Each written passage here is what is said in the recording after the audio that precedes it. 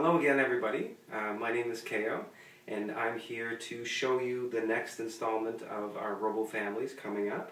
This is the Ev3 game, and the Ev3 game is a really cool robot that basically is the modern-day version of a shell game. It has these little tiny shells that we made out of the tires for the robot, and one of the red balls. And the game basically is set up so that you hide the ball under one of the shells, and then the robot uses its big arms down bottom there to mix up the shells, and you have to try and guess where the ball ends up.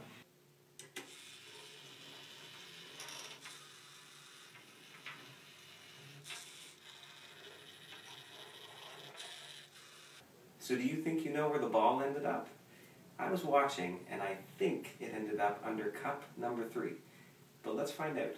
But we can use our remote to actually choose cup 3, and then our button here to say OK. So let's see.